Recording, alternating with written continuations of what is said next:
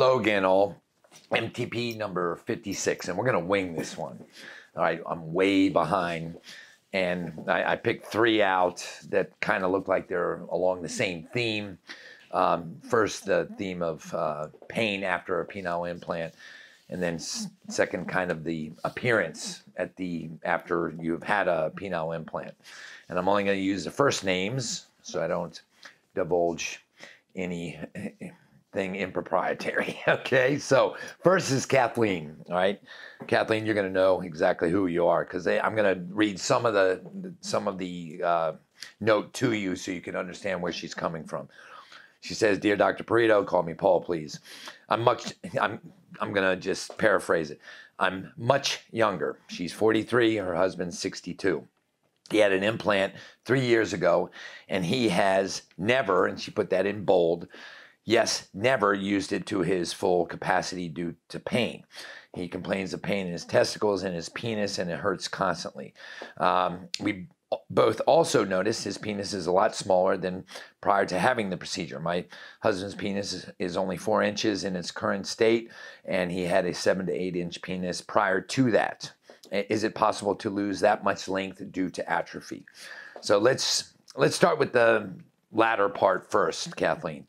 So I'm sure, I hope you've seen penis size, because yes, you can lose a significant amount. And if your husband really was 7 to 8 inches, he's 1 out of 30 guys, because that's extremely rare, and that, God bless him. But you can lose an amazing amount of length and girth. And I've said it prior. Once you're rendered impotent, you can lose somewhere between 0.5 and 5 centimeters over the course of 14 months. That's what's in the literature.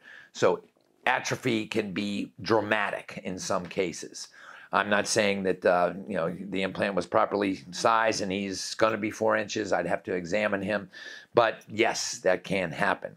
Now, pain afterwards. And Dr. Sarmiento and I were on a recent paper looking at how to control pain in the patient postoperatively after an IPP. And some of the remedies that we were looking at, yes, these are remedies that can be necessary. And it depends upon how you size the implant. So we like to gently oversize. If you grossly oversize somebody, then you're going to have pain for longer than somebody that was gently oversized.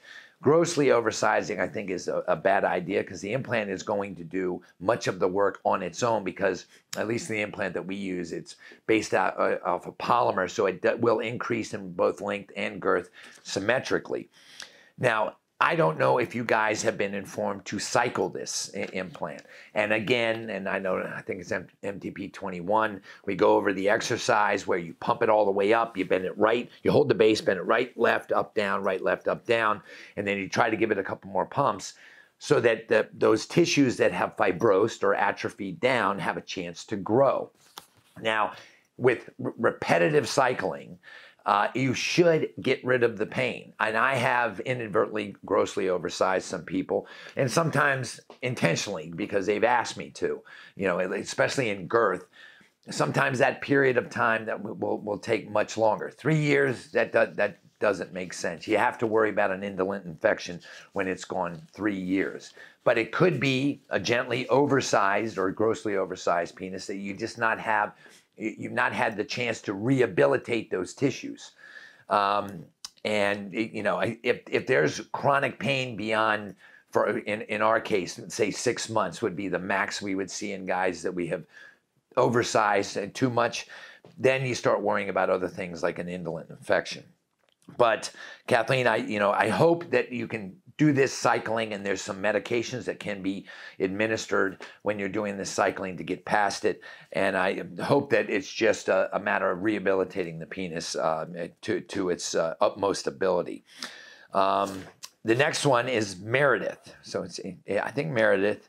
Yeah, Meredith is a guy who has had his implant 2 months ago, and he's complaining about this pain, that's over mostly on one side of his penis. And you can have, unilateral pain if you had a corpora or an erectile body that required more work to be done on it. But again, that pain should go away if you cycle that implant.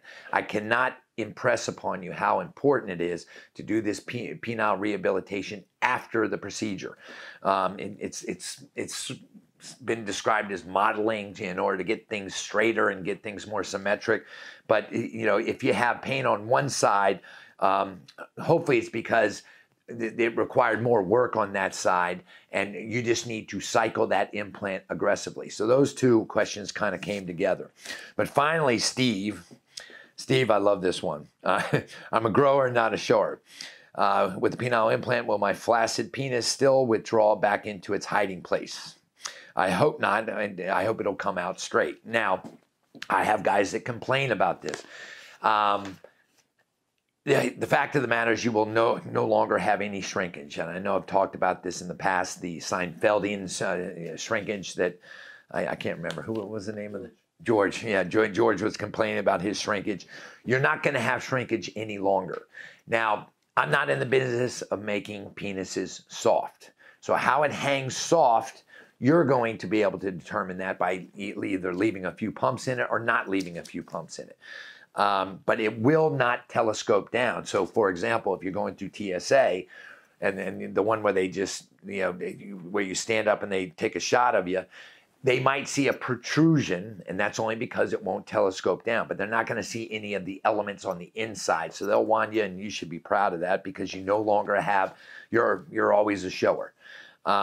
You won't have to be a grower any longer. So, and you might have some pain associated with it in the beginning if we kind of push, the envelope when it comes to proper sizing of that implant.